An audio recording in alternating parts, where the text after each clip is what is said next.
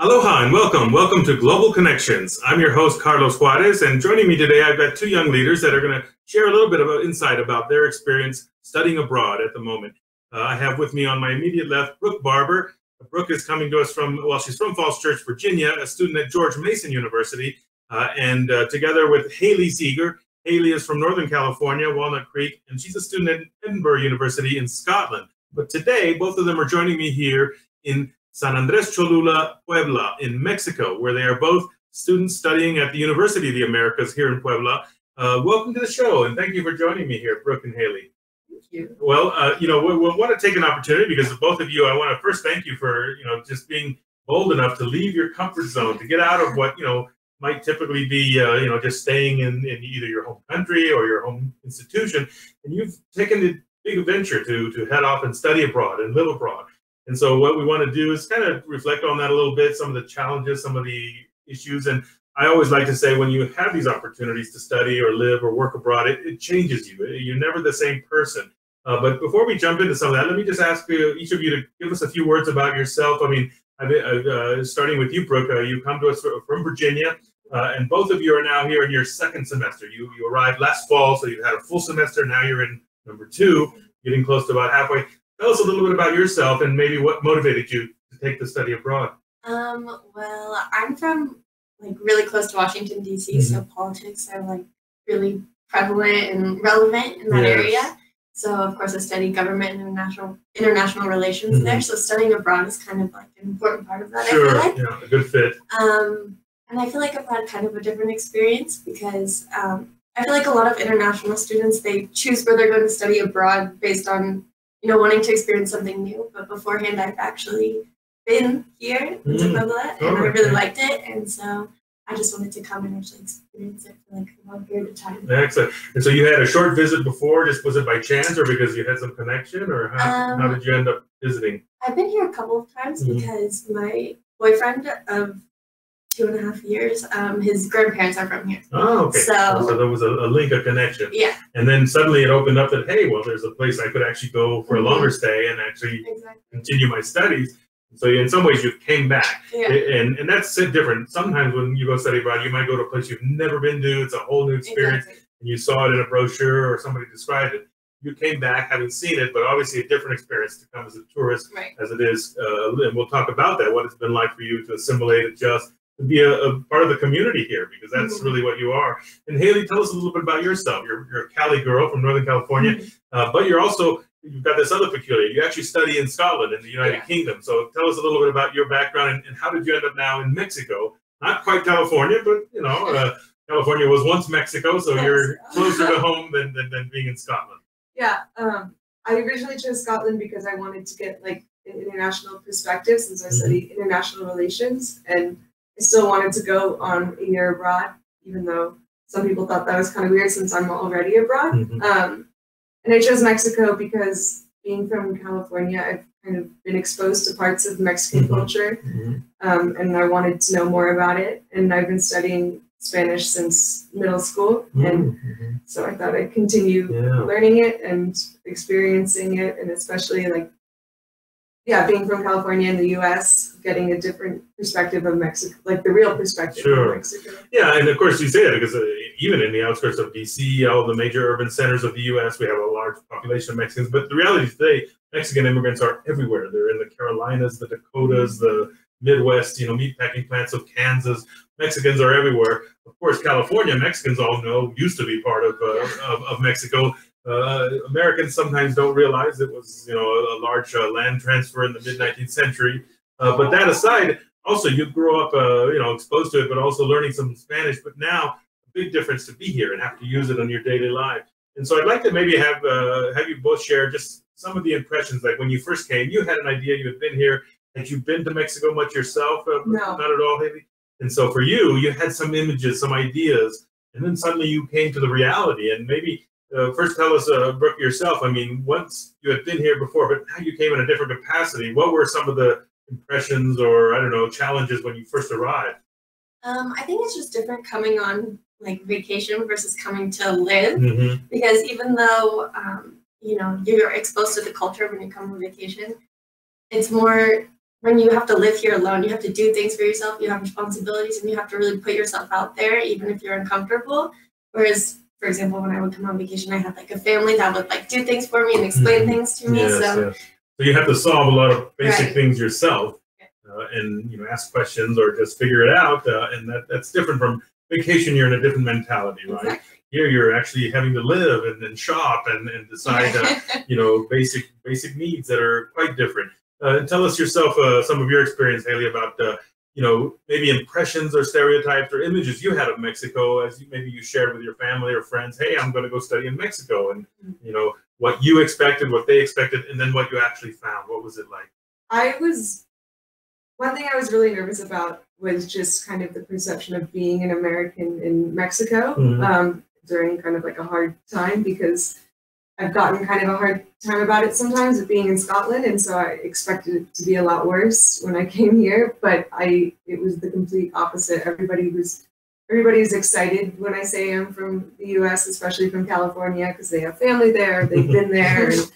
And, before I left, my coworkers, I had met some Mexican coworkers that were telling me about it and really excited for me to come. So they just got me more excited. So it was like both ends of the spectrum, Sure. nervous and excited, and it's been better than I expected. Yeah, and I think often, because those of us, if you look at the headlines or see things happening in different parts of the world, sometimes the news only covers, I don't know, the sensational news, the drama. And there's no question Mexico is a country that has a lot of challenges. You have to be careful, even here as a visiting, international student, where you're going, who you're with.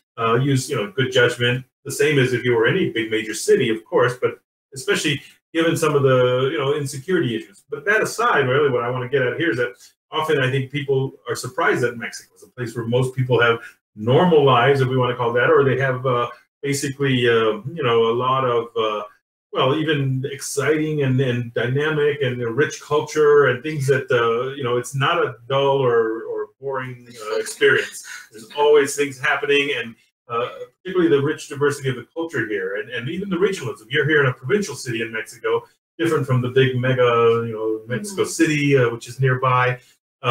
Maybe tell me a little about some of the challenges when you first arrived, things that were difficult to figure out, that you wish, in retrospect, you knew, or you had some better idea. And then maybe similarly, if there are things that you expected to be tough, but turned out to be, I don't know, a lot easier than expected. Anything come to mind? One thing that's definitely, it's not an issue, but it's just funny, is that in America, everyone kind of runs on a schedule, and especially in like cities and like in the metro area and stuff, it's very like structured. And here, when I would be on vacation and things, like that doesn't really matter. Sure. You appreciate that there's not really like yes, it's vacation time. But when you come here and you have like responsibilities and you have homework and you have things to do, you really learn to appreciate like that structure that we have there. For example, like a week ago, I didn't have Wi-Fi in my apartment, and I told the maintenance guy like when it happened, I need Wi-Fi, and he was like, okay, like right now I'll bring it, or I'll like help you fix it. And like a week and a half later, he was like, okay, like right now I'm coming up, and I was like, what are you talking about? I already fixed it. So the concepts of time, or even the sort of structure of managing that time, very more elastic and flexible here, and it works great on some level, maybe. But also, it's the kind of thing, and when we learn about cross-cultural relations, how to deal with these differences, you want to sort of anticipate that and understand it. And then, we often hear a phrase used in Mexico, "ya merito," or just a little minute, and that minute can be 3 days or hours. And you just want to, at some point, understand what that really means. And if it is important, you've got to follow through. You got to be on them more. Otherwise, you have to relax your own expectations, right?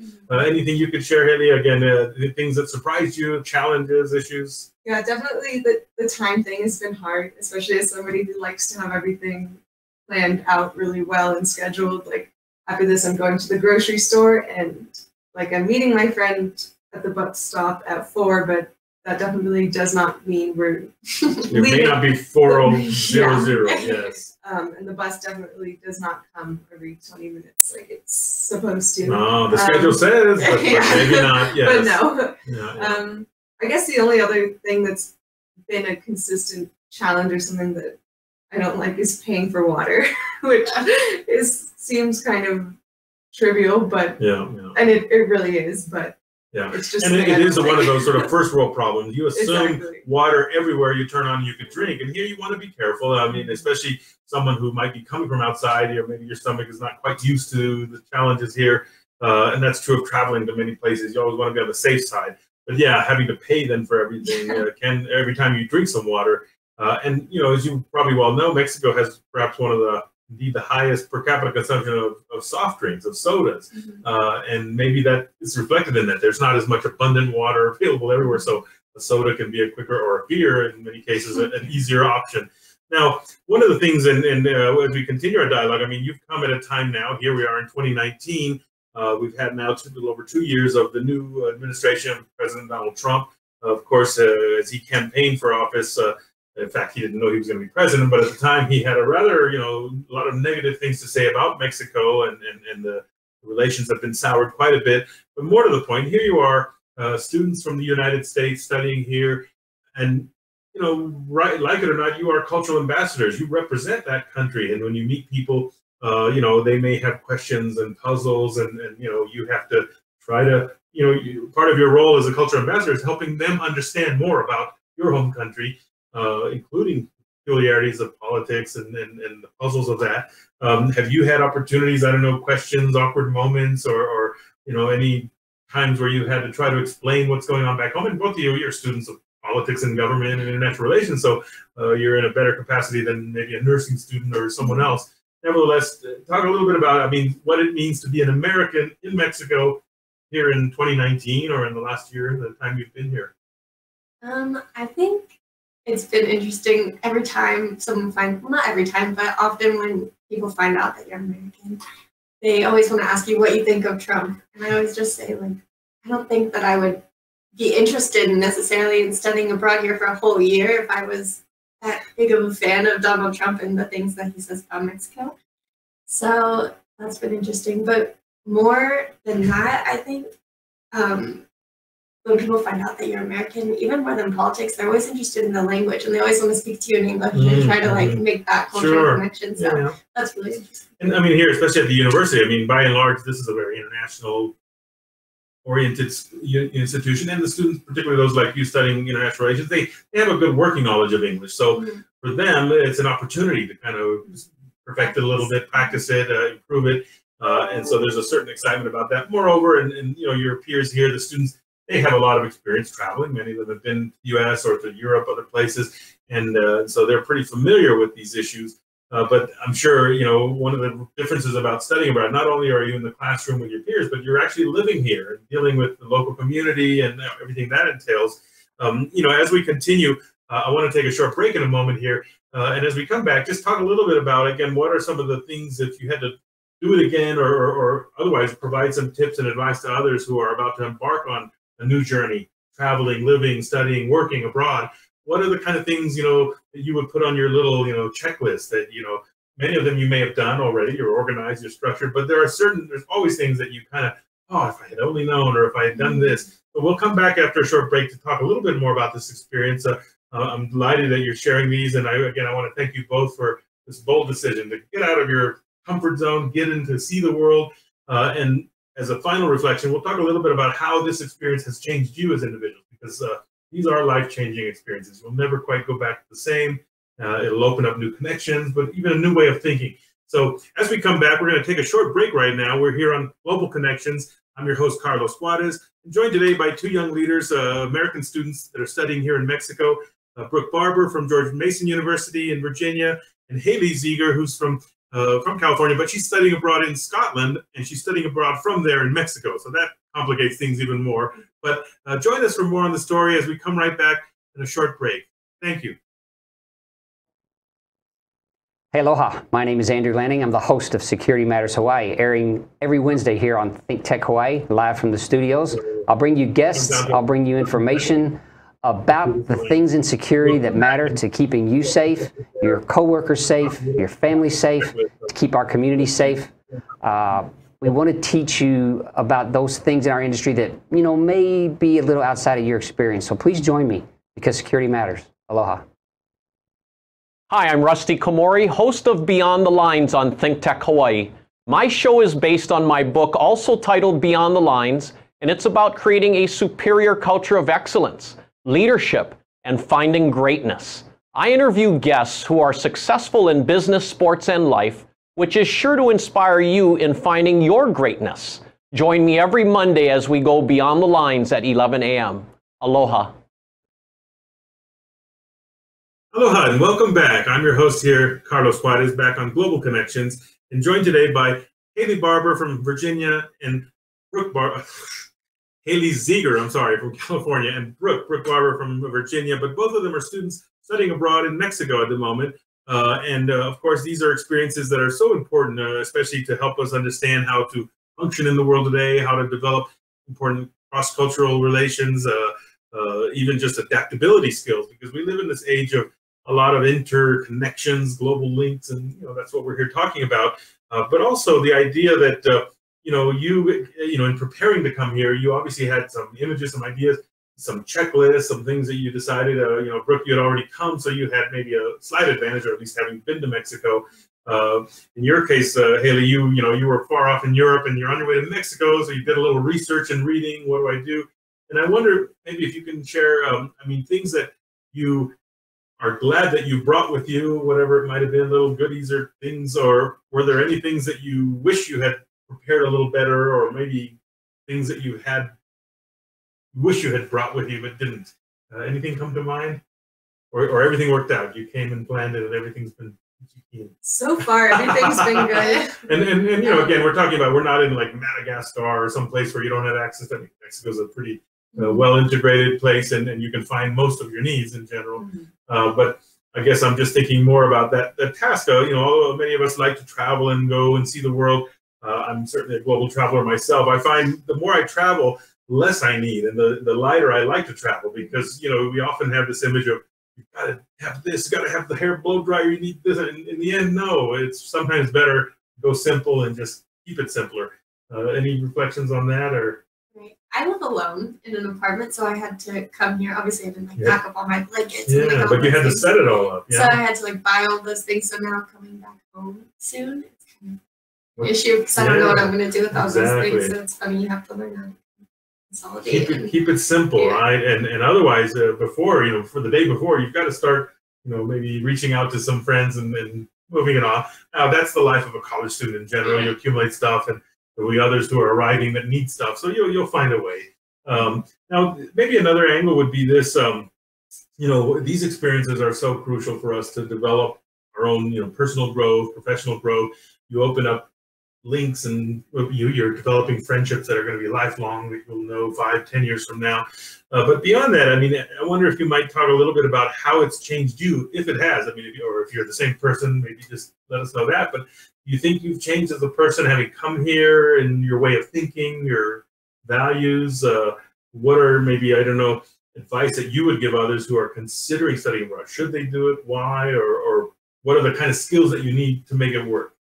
I'd say yes, absolutely study abroad if you have the chance. I think that it's given me a more open mind, and in terms of being more flexible and just letting things happen as they happen, and being open to trying different things. And I knew I would be trying different things, but it's challenged me just in a really positive way. It feels good to, it's been hard and sometimes, and getting through that makes me feel really good, and it reminds me that I can keep doing things. And it's again that sort of getting out. I said that, getting out of your comfort zone, because wherever we are, we develop a certain routine, a certain way of doing things, and you get comfortable with that. You come to a new country, a new environment, and things are never quite the same. Whether it's putting a stamp on a postcard and trying to mail it, or how to get the Wi-Fi service going, things just aren't done the same way as you might know, and there's often not an instruction manual that tells you where to go, who to ask. So you have to be resourceful, and you described, I guess, the idea of open-mindedness, and that's really an important skill you develop, because you realize people do things differently, and it may be the same thing, and it's not that your way is better or theirs is better, but it's just different, and that's something you have to come to accept. Anything you could add, how it's changed you, or what kind of skills you need? Definitely. It's been interesting, learning how to problem solve and get through struggles, but also I'm a very like shy person naturally, and even like when I speak in English, everyone always tells me to speak louder or whatever. So Me too. having to speak in Spanish is that much more of a challenge. And so it's just made me a more confident person because I have to be, not necessarily because at first I want it to be, but you have to really put yourself out there if you want to survive. Yeah. And, you know, I think we can take this in jest as well. I often note that you need a sense of humor. You need to be able to laugh at yourself because you're going to make mistakes. You're going to do things that, you know, you may not know, you're stumbling along the way, or things that are just different and odd. And if you don't have the ability to laugh at yourself, and I don't mean laugh and make fun of others, but just to, you know, kind of take it in stride. And that's part of the open-mindedness that you described. And I wonder, you know, maybe pushing this a little farther, what are the kind of skills that are, again, needed? You mentioned open-mindedness, maybe patience, maybe, you know, learning to listen carefully, because often this is often maybe a criticism done of Americans. There's a sense of optimism or, you know, an attitude that, you know, we know how to do it and this is the answer. And sometimes you have to have a certain level of humility and just step back, observe, listen, and not always have the answers, but just see that things are being done in their own organic way and go with that flow. Anything that comes to mind for you? Knowing that things are going to get done and they might not be getting done how you want to do it, or you might not get to do it how you would usually do it, but it's like it's going to work out and things will happen better than you think that they will. So I think last semester we were talking about group projects and things. And like if you're in a group with like Mexican students, usually they're really like back and they, you know, procrastinate. Of course we procrastinate too, but maybe them for a little bit more extent. So things like that. And you know, this is so important because as you think about it, you are young leaders, and whatever you want to do with your lives, you're going to be increasingly working with people from different places, even if you're back in the U.S. So the United States is a very diverse place. You've got populations and cultures and religions all over. And it's important to learn how to bring together people with different values. You don't always get to choose your groups or your partners or your workmates. And that's, I think, an important skill. And, you know, as a professor, you know, we have to somehow figure out, help you develop those skills, not just memorize things and think, but even working in a group project, because ultimately, that's the nature of what you do in the real world. You know, you've got a team, you've got to figure out, and the challenge there is how to either motivate or get people to do the right thing. They may not be, you know, the main initiators of things, but maybe they've got other skill sets that you can somehow harness. It's the challenge of cross-cultural management or intercultural management of how do you get others to do things, and maybe they're on a different system of values, of time, you know, concepts, or what is urgent for them and things like that.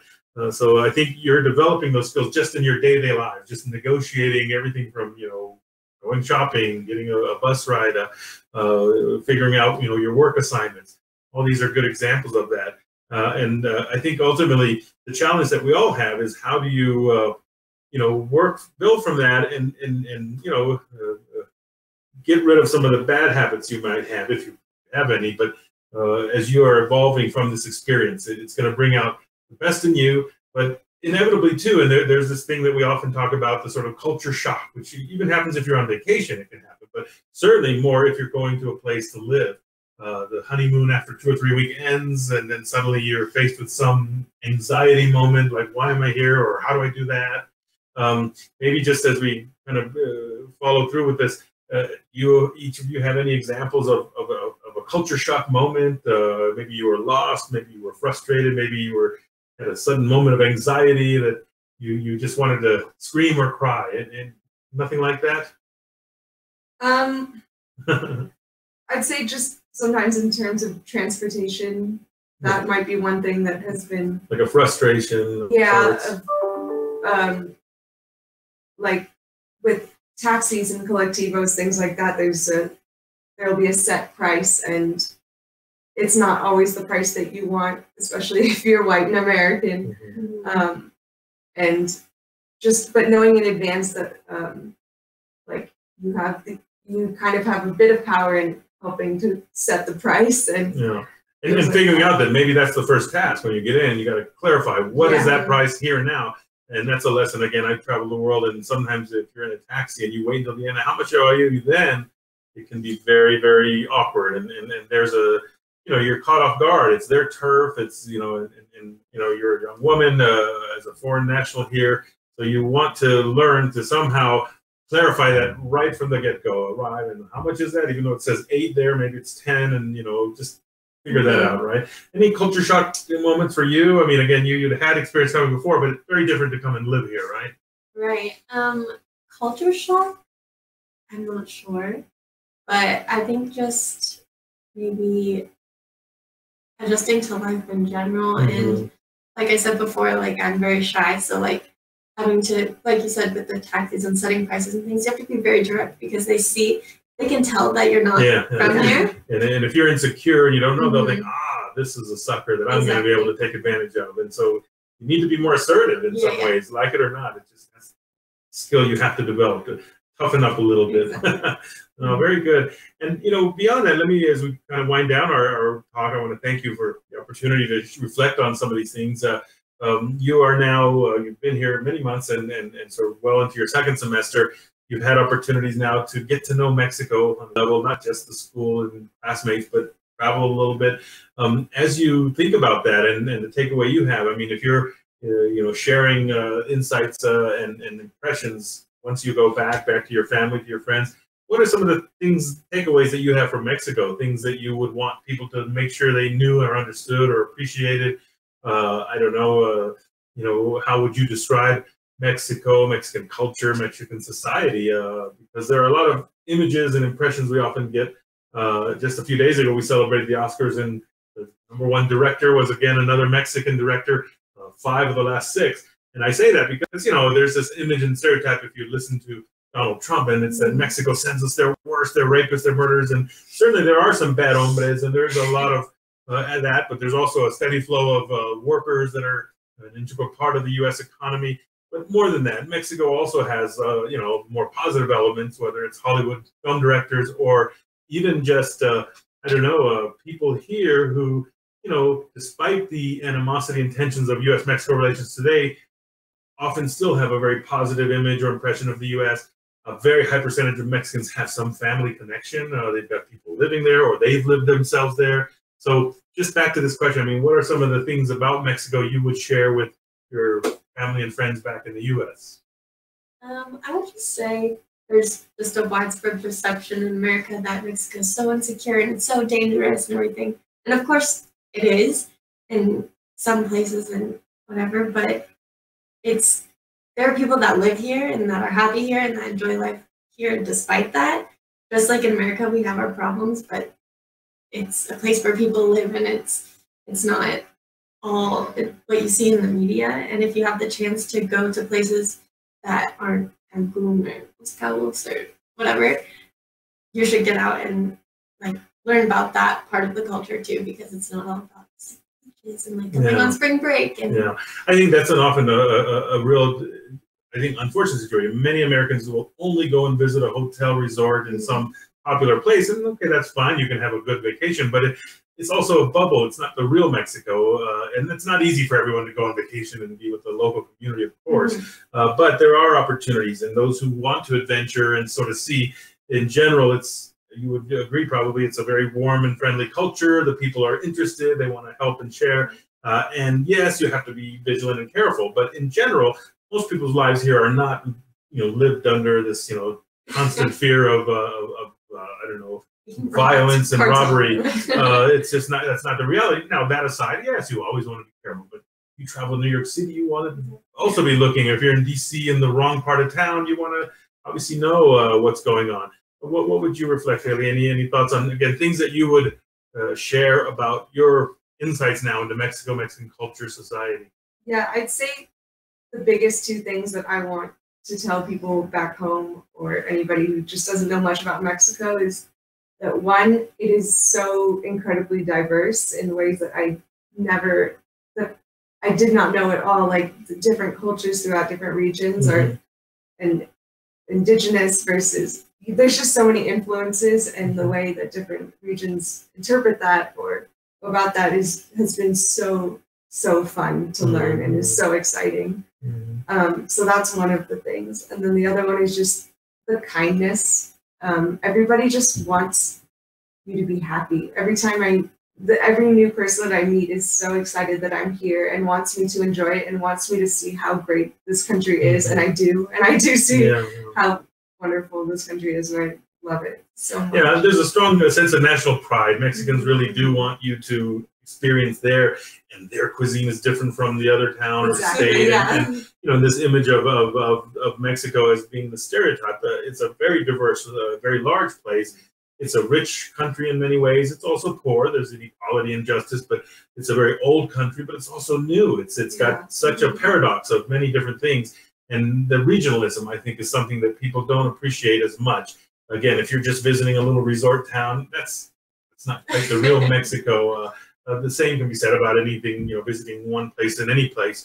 But I'm glad you were able to share again, and you've seen these experiences. It's true of any place you might go. You have to learn the local culture, the history, the context, how people relate themselves and to you. And I thank both of you for sharing these. We've had a good conversation. I'm glad that both of you are doing quite well, and you're now fully immersed in really the tail end of your long stay here. You have a full academic year now in the middle of your second semester.